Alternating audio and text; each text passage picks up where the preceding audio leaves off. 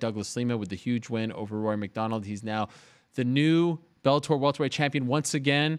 He also wins the Grand Prix, and he wins the $1 million as well. And he gets a whole confetti parade and the champagne from 50 Cent. What a moment for one of the true good guys in this sport as well. He's kind enough to join us right now via the magic of FaceTime. There he is, Douglas Lima. Excuse me, Skype. I get confused. Skype, FaceTime. Douglas, how are you, my man? Congratulations. I'm great, man. I'm really good. Thank you. Thank you so much. So can you compare physically, not emotionally, but physically, how you felt after the first Rory MacDonald fight in January of 2018 and this one? It seemed, watching it at home, that this one didn't take the same kind of toll on your body. Is that accurate? Yeah, pretty accurate. Wasn't exactly, the most exciting fight. It was a different style this time. He really changed up the game plan.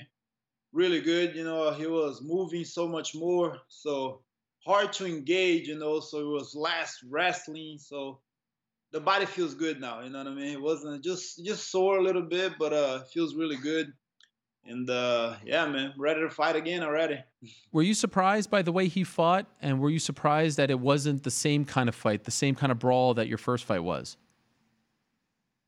Yes and no. I knew he was gonna do everything to prevent, getting kicked in the leg again. So, he just decided to move around a lot more, and it was good, man. It was a great game plan. It was hard to really engage, and land those good shots. I had some great moments, of course. I was still able to land a few, but not as much as I wanted to. I knew he was gonna change a lot of things, and yeah, that movement around was really definitely good for him. But we were able to win. We were able to stay on top of everything. I think the jabs was landing, a lot and doing some damage, and some of the kicks still landed. But you're good. We changed everything around too, man. I had a great, game plan. My conditioning was good, so it was good. It was a good victory. Ever since his win over John Fitch, when he talked afterwards about maybe not wanting to hurt people anymore and consider retirement, we've all been sort of scrutinizing everything that he says. Do you feel like he's a different fighter? Do you feel like he doesn't have that killer instinct anymore? I don't. I think he really, man, he's still a great fighter. I've always said it, even, after that interview, that fight with John Fitch was good. He was going for some finishes, he was going for some good stuff. I think he's still the same fighter. I think he still looked good. He looked great against Gracie. You know what I mean? Outstriked him. He took him down, fought him in the ground. And, in this fight with myself as well, he's a tough guy, man. He's a tough fighter, a great competitor. He was there to win, and there was really no quitting him on that fight.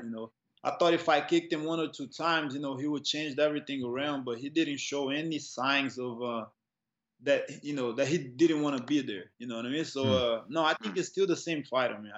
I still believe he's gonna come back even better after this. I think it was just an emotional thing that he was going through. But as far as fighting, of course, I think he still got it. The $1 million, that's in addition to your fight purse, right? That's right. How big of a life changer is this for you? It's pretty good. I still haven't cashed, the check yet. Still didn't let everything settle. It's kind of unbelievable. I never made this much money in a fight before. So let's see when that thing hits the bank. But it's definitely a huge thing for me and my family. Yeah, it feels good. It feels good to definitely get this type of pay. Are you going to go to the bank with that big check that they gave you? No, That's not how it works. I didn't even want to walk around the airport with that. Ask them to ship it for my house. You know what I mean? I'll put it in my garage. But I didn't want to be in the airport with something like that where people would stop and ask questions and stuff. I bet that's a big bullseye. Yeah, I mean, I don't like to talk about money and stuff like that. I don't want to. I don't want to put that out there. So it's interesting because you win this and you avenge the loss and now like the resume, I mean, you have an unbelievable resume. You didn't need this win to cement your place, but now there's some chatter that you are the best welterweight in the world, that it's not the UFC champion, Kamaru Usman. Do you agree? Do you think that you're now the best welterweight in the world? And for myself, I agree. I can beat any welterweight in the planet. I feel good, and I feel that I'm still getting better. Definitely working on a lot of stuff. Just correcting what we've been missing this whole time. The wrestling is huge. Definitely working a lot more on that. My mental. So I just feel good. I feel ready for anybody in the world right now. But of course, people are always gonna say, he's not in the UFC, so he's not the best, stuff like that. But what can you do? People still bring out, losses that I have in the past, so, you know, what can I do? I'm just here, I'm just fighting, you know what I mean? I believe I'm in the top of this division. It doesn't matter which organization, and I think I can beat anybody in the world. Kind of wild that you fought on the same day as Ben Askren. He lost, you won. Your careers are going different paths now, and he's the only loss in Bellator that you haven't avenged yet. Did you find any satisfaction, symbolism in that? The fact that you fought on the same day as him and you won and he lost?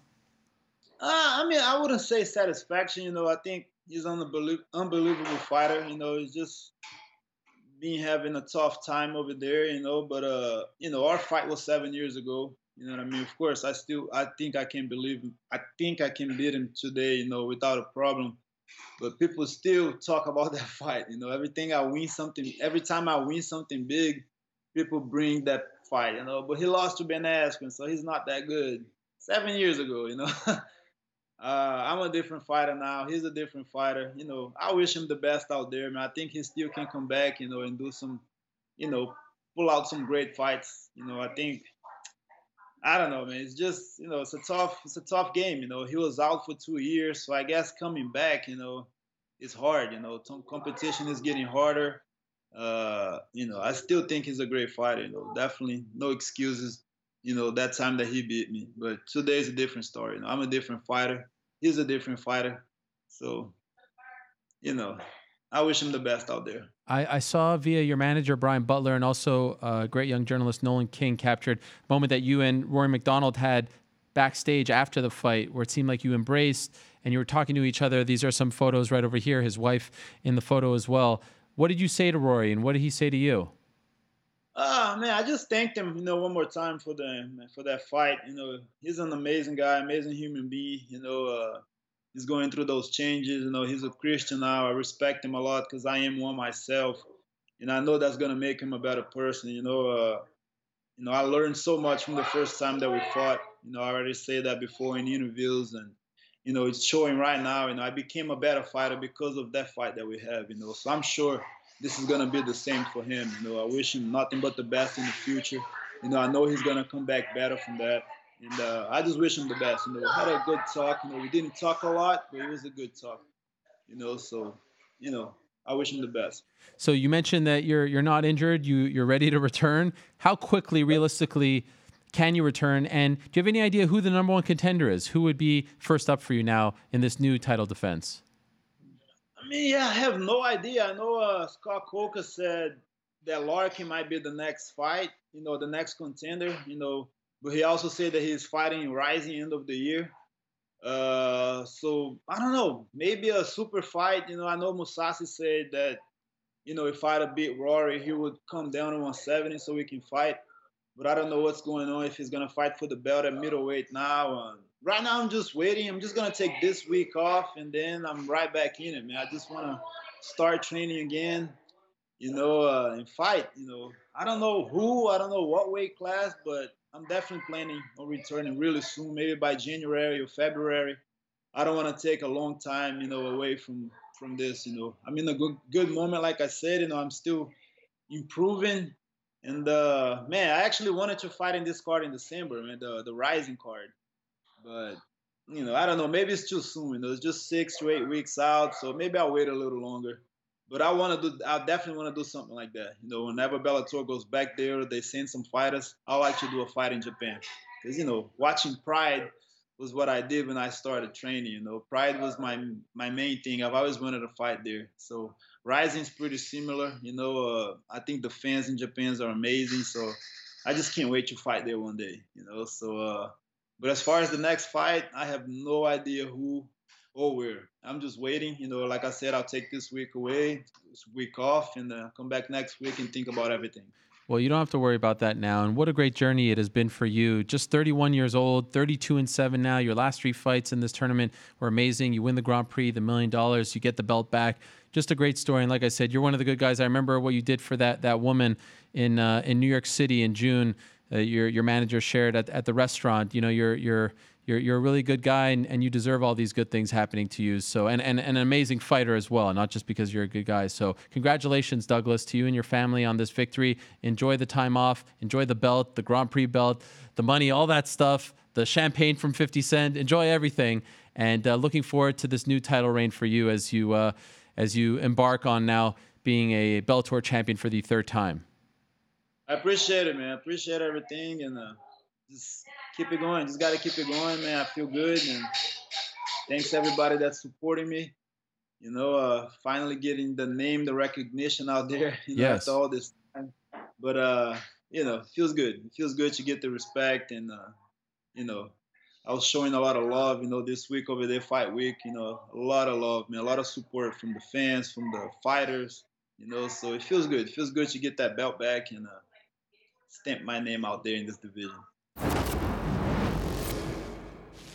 Hello, everyone. It's Ariel Helwani. I just came here to thank you for watching our ESPN YouTube channel. It's the best. You know what else is the best? The ESPN app. You can get highlights, analysis, all that stuff and more. And if you want premium content and live streaming sports, there's only one place for all of that.